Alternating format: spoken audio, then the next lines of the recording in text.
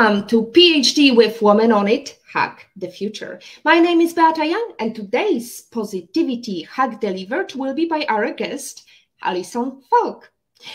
Today's topic, what makes a good product manager?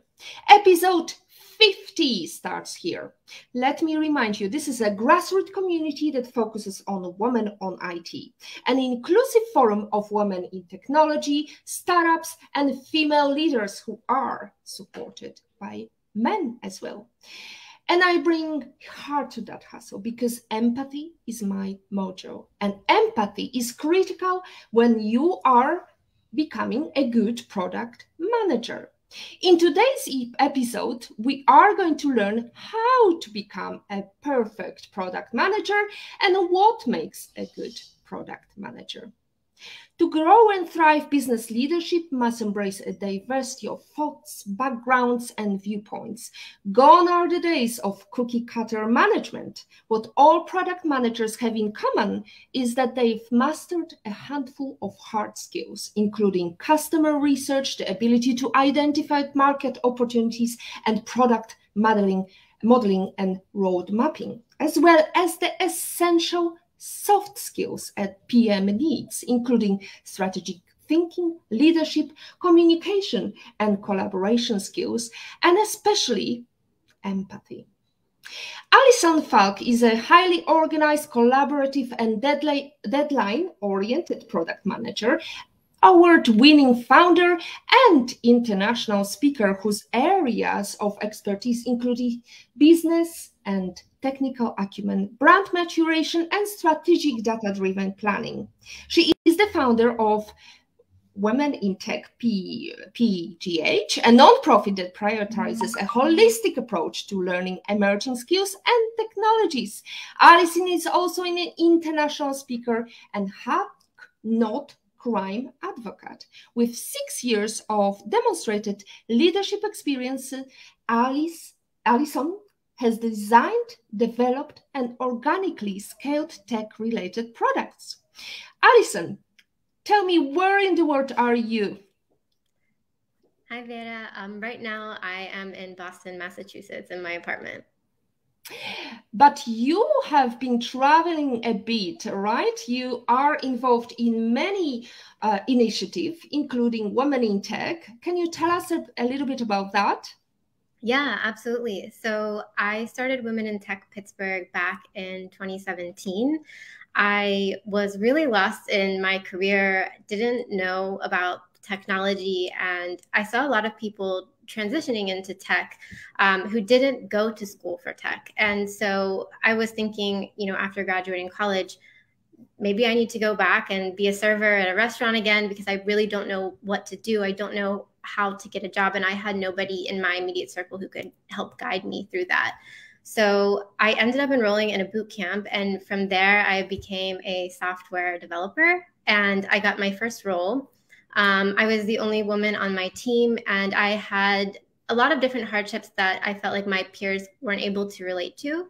So I started Women in Tech Pittsburgh to start talking about how we can solve some of these problems, how I could share my journey to help other women break into technology, and to also highlight the women in tech that were from Pittsburgh to showcase the amazing work that they were doing, as well as kind of dispel this myth of like, you don't need to be a programmer to be in tech. You can be successful without being technical.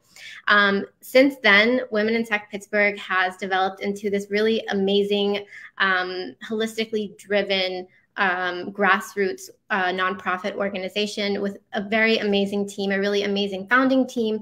And we offer a lot of educational resources and programming to help folks break into the tech industry. That's quite a lot of data, quite a lot of movement, and quite a lot of activities you've done. You told me, though, that this is the first speaking engagement after a year ago? Is that correct? Yeah, so I actually used to speak a lot. I used to live in Taiwan. So when I was there, I did a lot of speaking for my master's program and got to present a lot of the research I did to different journals and different committees. Coming back to Pittsburgh and breaking into technology, I started to explore really unique areas of the field, such as the intersections of sex and technology. And this really relates to a lot of different areas. For me, it was really focused on cybersecurity, sex education, making sure that things that we were sending over the internet were being discussed. Although taboo, it's very important to keep people safe in this field and raise awareness on how they can keep themselves safe. So through that, I also got a lot of speaking engagements, and I got to speak at Google, I got to speak at Cisco, and I also got to speak at Berlin Film Festival, which was really awesome. So I did get a lot of exposure through that research. And that's worth mentioning that actually, thanks to your engagement with women in sex tech, this is how I first saw you, met you, and this is how I thought, well, I would love to have you on the show. But let's go into the PhD topic, how to become a great product manager. Let's ask you a question. According to McKinsey & Company, product managers spend around 18% of their time defining a product strategy. Is that the thing for you as well? Is that 18% or maybe a different percentage? And what about the rest of the work?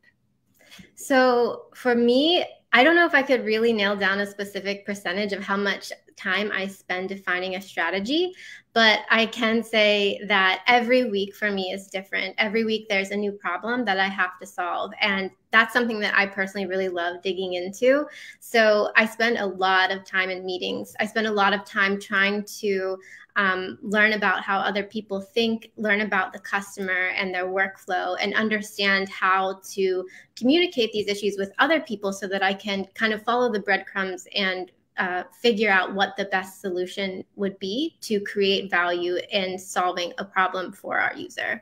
So in a day-to-day, I would say I spend about 80% of my time in meetings, and the rest of the time I spend kind of strategizing, brainstorming, and thinking and trying to organize my thoughts so that I can present them with others to allow them to kind of poke holes in the solution that I want to provide and come up with the best solution for our users. So how did you get into product management? This is a great question. So this career is something that kind of fell into my lap. I had no idea that it had existed. And when I talk with other women who are also product managers, I ask them the same thing. I'm like, how did you know about this career? And they also said it was something that I stumbled upon myself, but a little bit later in my career. And I, went into technology under the assumption that the only role you can get in tech and be successful is to be a programmer or a software developer. And so I did a coding bootcamp, and upon becoming a software engineer, I realized I absolutely hate coding. I don't like sitting at a desk and trying to code. I don't, like doing the same thing every day. I'm not that type of person. I like to have a lot of things going on. I like interacting with a lot of people. I like being able to solve problems and really bring in like my background experience in, just creativity and international business, and use that in my career to feel fulfilled. So I was trying out all of these different careers. I was in operations. I was dabbling in like data science. I was dabbling in, I was heavily dabbling in cybersecurity. And I just continued to feel like almost angry that I knew this wasn't the career for me, but I was starting to feel like maybe there's not a career out there for me. And